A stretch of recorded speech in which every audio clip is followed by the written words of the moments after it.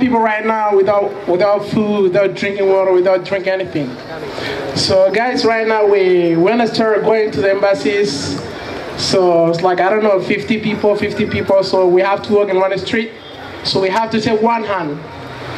So right now this is our time, and we're trying to do it on. We're not going to be off.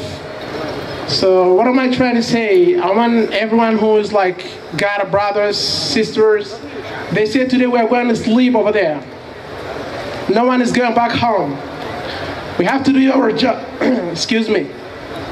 We have to do a great time. So right now, when you go there, we're taking time to sleep. I don't know. Sometimes people got food, some people got drinking, I don't know, whatever. It's like, what am I trying to say? What I saw, I want everybody just to understand we are brothers. The day that we start doing the revolution, so now we are going to do it again. We're not going to stop. In every demonstration, we have to come together. No one going back home. When you have a friends, you can sleep with the friends.